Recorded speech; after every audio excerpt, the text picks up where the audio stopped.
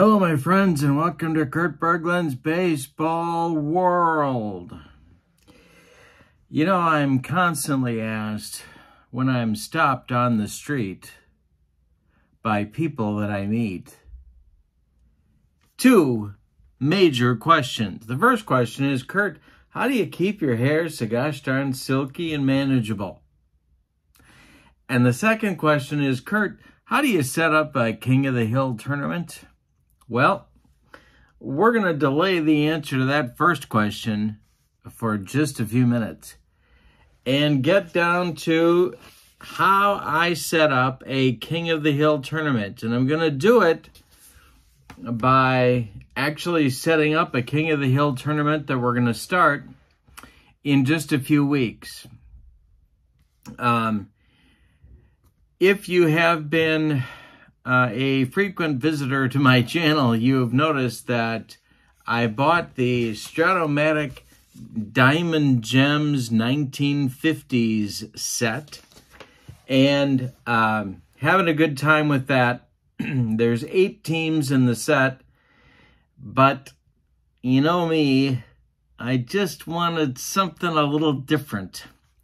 So we're going to do a King of the Hill tournament with the 8 teams from the Diamond Gems set for the 1950s, and then I bought one more team to make it 9. Now, in a King of the Hill tournament, it doesn't matter how many teams you have. There are some important questions to consider when you're setting up your tournament. I'm going to go through those, and we're going to do the selection process to get the order of the teams. Now, I do the order of the teams randomly. You might seed the teams, or you might reverse seed the teams and actually make your worst team the first King of the Hill. There isn't a wrong way to do it, but I really like the thought of the reverse seeding because it gives those teams on the bottom a chance to, or that you rank on the bottom, a chance to accumulate some wins before they roll into the tough part of the schedule. But today we're doing this one randomly. So we have 9 teams.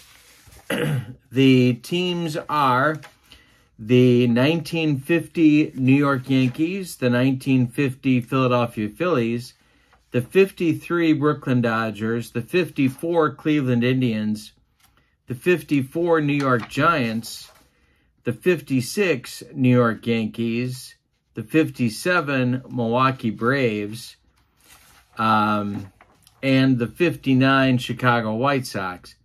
And then I added one team that's one of my favorites, and that's the 1956 Cincinnati Reds. So we have 9 teams. Now, those teams are all in this box. And what we're going to do is to draw them randomly, and then we're going to put them on the King of the Hill listing here. So the first team that we draw is actually going to go in space number 9, and we're going to gradually work our way up. The team that's second from the last becomes the visiting team for our first game. And the last team that we draw will be the first King of the Hill. They get home field advantage for the very first game. Now, the way that I've decided to do this is to have 5 wins be the total that you need to get to make the World Series. And because it's a short King of the Hill tournament, 5 wins is as short as I'd want to go.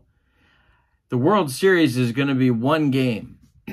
So, the first team to 5 wins gets home field advantage for the World Series. The second team to 5 wins gets to be the visiting team for the World Series. And then we do the World Series. Now, because it's a King of the Hill format, we don't really know how many games it's going to take. But if you have 9 teams and you have 5 wins to get there, I'm thinking we'll be somewhere between 35 and 45 games overall total to get our 2 5-win teams. Could be wrong. could happen very quickly. You know, King of the Hill, I have found, is about pitching. Your pitching has to be good enough to put together a streak against the best teams, in this case, in the 1950s. And if you don't have good enough pitching to do that, you can't put a streak together, and you're going to go maybe 2 wins and get beat, 2 wins and get beat, stuff like that. All right, so we're going to go over the organizational questions at the end, but the first thing we're going to do now is do the drawing and get our rank in order. So let's take a look at that. All of my teams are in this box. I'm going to mix them up here so that I don't know what I'm drawing, and then I can just blindly put my hand in there and pull them out one by one. As I indicated, our first team to pull is going to go in the number 9 spot so that we have some drama going up to our first King of the Hill. All right, so let's do our first team, and that will be the 1950 New York Yankees. So they will be the last team to play their first game. They'll be the visiting team for game number 8, actually. All right, next up in our tournament, team number 8 will be the 1959 White Sox. Next up, team number 7, the 1953 Dodgers.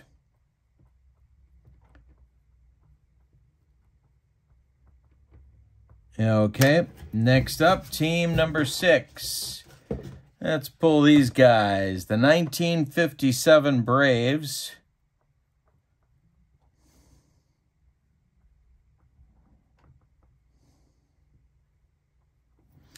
All right, team number 5. Let's see who we got here. We're going to go right here. And that will be the 1950 Phillies.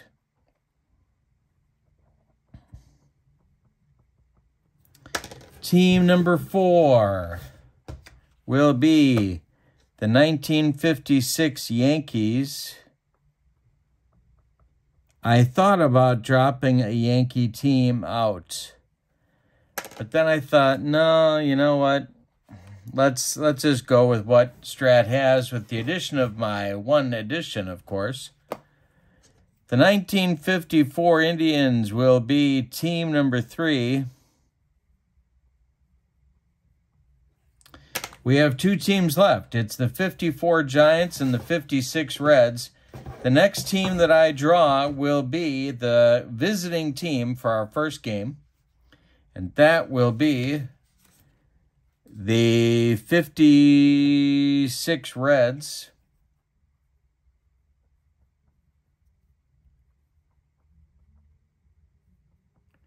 And that makes very little suspense. The 1954 New York Giants become our first King of the Hill.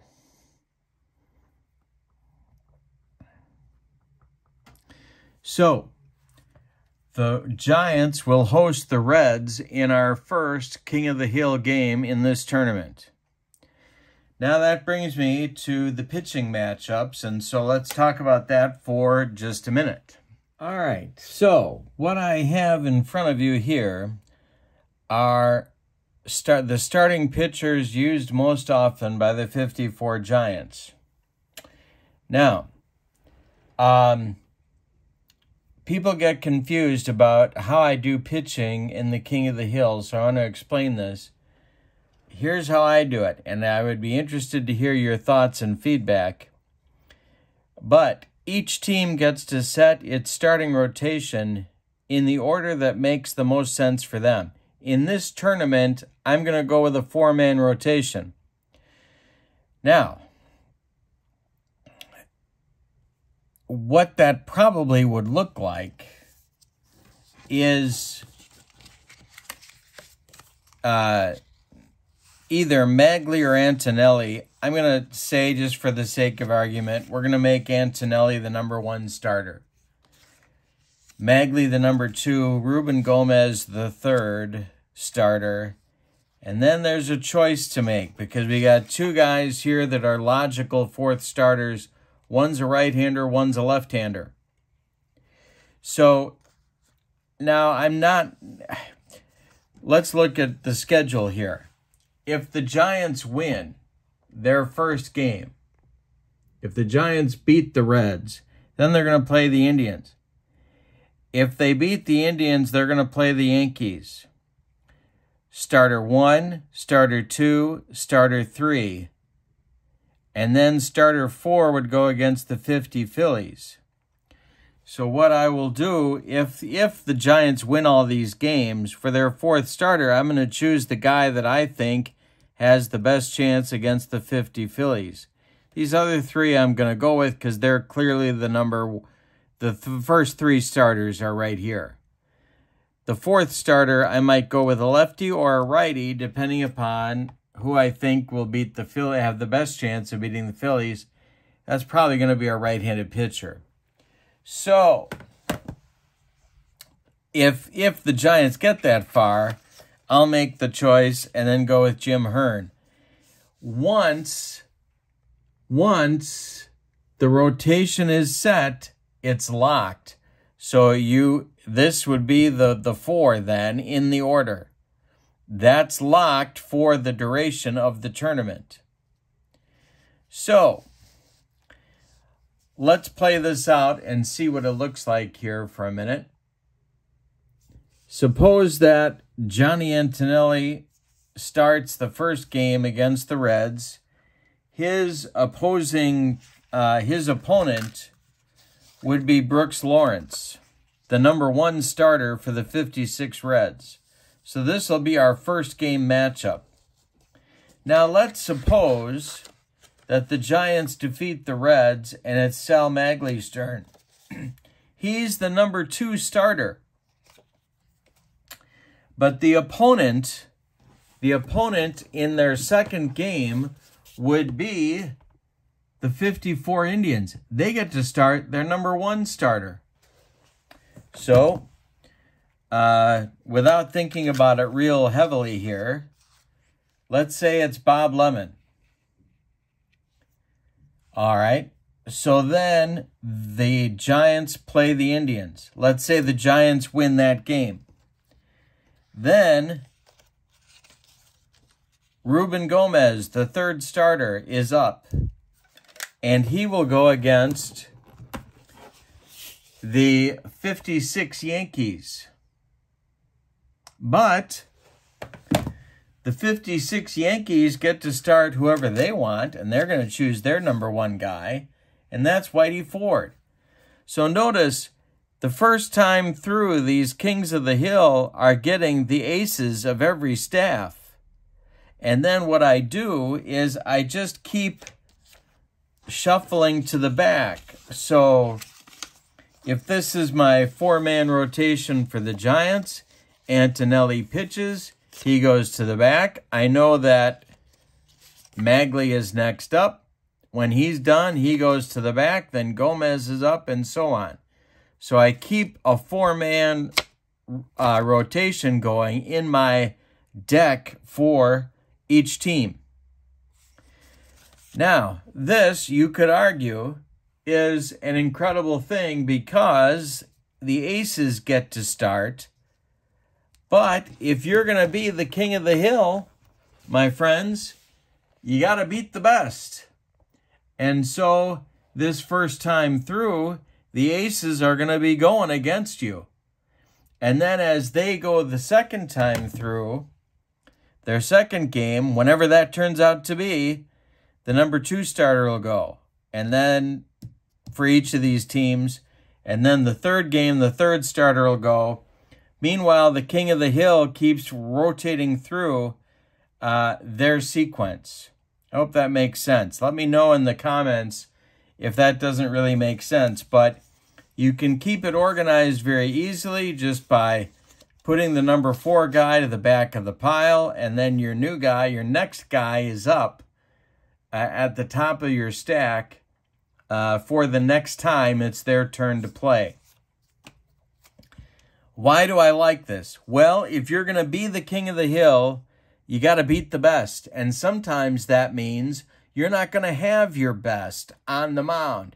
Your number 2 guy sometimes has to beat the ace, just like in real life. Your number 3 guy sometimes has to beat the number 2 guy, just like in real life. So I like it because it's not 1 versus 1 all the time and 2 versus 2 all the time. Hope that makes sense. All right, now let's talk about some logistical parts of the King of the Hill tournament that you need to think of before you begin. All right, in the left column, I have our rank order. So the 54 Giants are the very first King of the Hill. And then we just keep track of wins. The only thing that matters is wins, not winning percentage. You get to 5 wins, you're in the World Series. You're the second team to 5 wins, you're the visiting team in the World Series, and so on. All right, so what do you need to think about for logistics? First, how many games do you want to play? How many games do you want to have the victor qualify for the World Series? In this case, for this King of the Hill tournament, I chose 5. I've chosen as many as 10. Just depends upon how many times you want to play, how many games you want to play. Nobody really knows how many games it's going to be because we don't know how close. If they all get to 4 wins, before the first team gets to 5, that's going to be a long series. That's going to be a long tournament. But I don't think that's going to happen. Then, how many games is the World Series going to be? Well, I answered that question with a 1-game World Series. Do you want a DH? My answer to that question in this tournament was no, but I've certainly used them in other King of the Hill tournaments, as you probably know. Are you going to play injuries? I'm saying no, but you could, and that would add an interesting dynamic to it. Are you going to rest players? Strat-O-Matic has a resting system. Many sims do. I'm not going to do that, although I will probably platoon pretty heavily with several of these teams. So the lineups might be different. And speaking of lineups, the last question, which batting orders are you going to use? I'm going to use the batting orders that I think are going to make the most sense for the team to win. Now, for many of these teams, Strat-O-Matic, well, actually, for all of them, Strat-O-Matic provides sample batting orders. But I may not follow those. I may follow them, I may not follow them. I may go to Baseball Reference. I may do a lot of different things. Especially if a team is struggling, might try and shake things up a little bit. But these are the logistical questions that you need to think about as far as being organized before you start your tournament. And then you're ready to roll. If you've answered these questions and you've got your order of teams, you're ready. The 54 Giants will host the 56 Reds in our first game in this tournament. I hope you'll join me. Let me know if you have questions or comments in the space below. And don't forget, you can always check out channel membership on the member side of the channel. We do a lot of stuff with King of the Hill as well. That link is in the description for this video. Have a great evening. I hope this has been helpful to you. And look out for the 56 Reds at the 54 Giants coming to my channel very soon with Strat-O-Matic. Have a great evening. So long, everybody.